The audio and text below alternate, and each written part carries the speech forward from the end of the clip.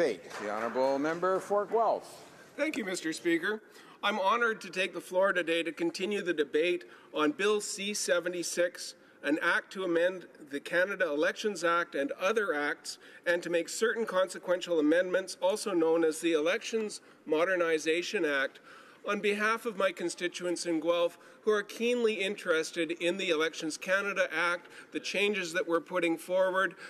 Guelph has been a centre for elections fraud in other elections, and so they're wanting to see us take the steps necessary to ensure fair elections, especially in my riding of Guelph. I've participated in this debate in other stages through the House, and I'm very pleased to be able to weigh in after the Senate has had a chance to look at the bill, and we're approaching the final debating periods in this place. Bill C-76 does many things that will modernize our electoral system, including to make it more secure, more transparent, and more accessible. The bill builds on recommendations made by the Chief Electoral Officer following the 42nd general election. It was also informed by the study of these recommendations that was conducted by the House of Commons Standing Committee on Procedure and House Affairs, and I was pleased to sit in on some of those meetings. It's noteworthy that this bill implements over 85% of the Chief Electoral Officer's recommendations, and also of note is that the parties were in agreement coming forward with what we have in front of us today. To set the stage for my comments, I'd like to quote the words of the former Chief Electoral Officer in his report. Over the years, amendments to the Act have added new requirements and made new rules with little regard to the overall burden placed on electors, candidates, parties, volunteers, and election workers. In the last decade, changes have been made without taking into account the rapidly shifting technological context. We now need to evaluate whether there are better ways to achieve the same results as we've had in the past. That's from our former Chief Electoral Officer, framing our discussion today. These words from the head of Elections Canada are a good illustration of the importance of modernizing our electoral process to bring it into the 21st century. That's why, by implementing the recommendations, Bill C-76 will make the electoral process more efficient for all involved, while continuing to protect the integrity of our elections. And this includes changes that will affect the candidates. I'd like to go through some of those measures that should be of particular interest to the members of this House. Mr. Speaker, the Chief Electoral Officer indicated that many aspects of the existing nomination process reflect a view of candidacy that's simply out of step with modern approaches.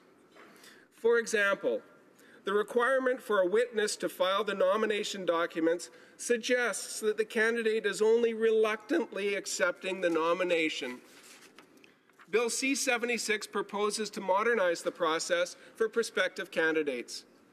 First, the changes to the Elections Canada Act proposed in Bill C-76 will allow either the candidate or a witness to file nomination papers.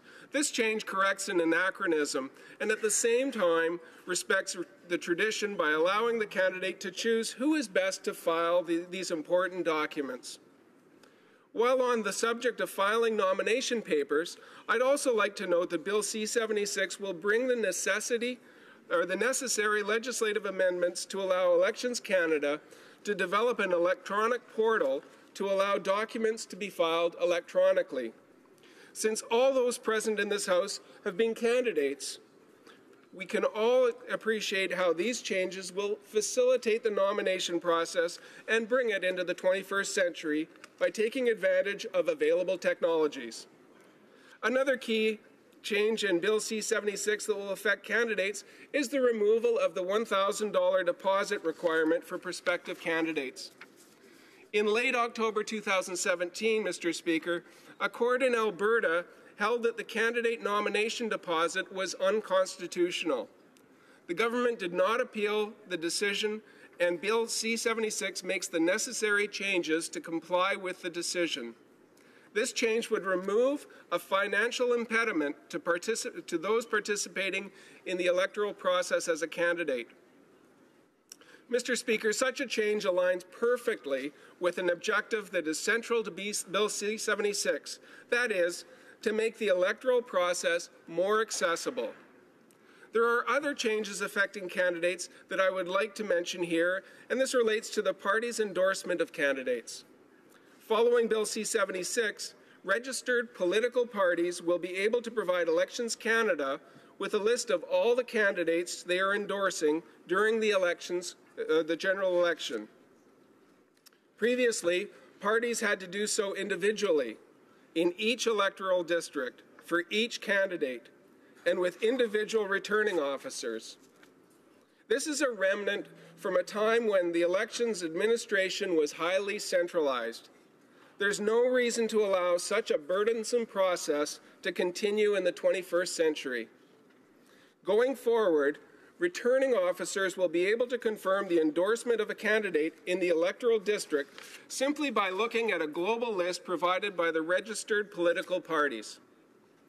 These changes are only examples of how Bill C-76 will modernize our electoral processes. Another such example that relates to candidates is with respect to identification.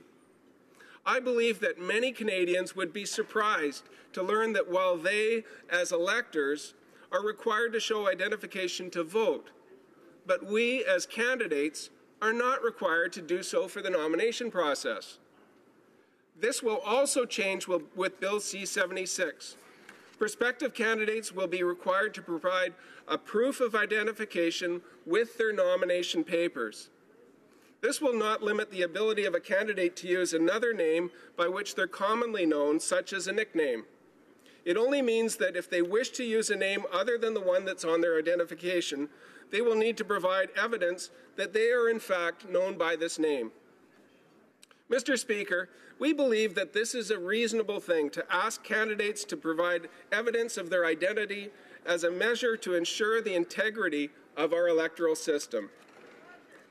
The last series of changes I'd like to note are the amendments that Bill C-76 brings to the treatment of candidates' expenses during the election period. It's noteworthy that these changes are also made in response to the recommendations of the Chief Electoral Officer. Most importantly, changes are being made to the reimbursements of candidates with respect to expenses incurred during the election period for childcare or the care of a person with a disability. Following the passage of Bill C-76, these expenses will not be counted towards a candidate's spending limit. The candidate will be allowed to use his or her personal funds to cover these expenses, and they will be reimbursed at 90% instead of the current 60%.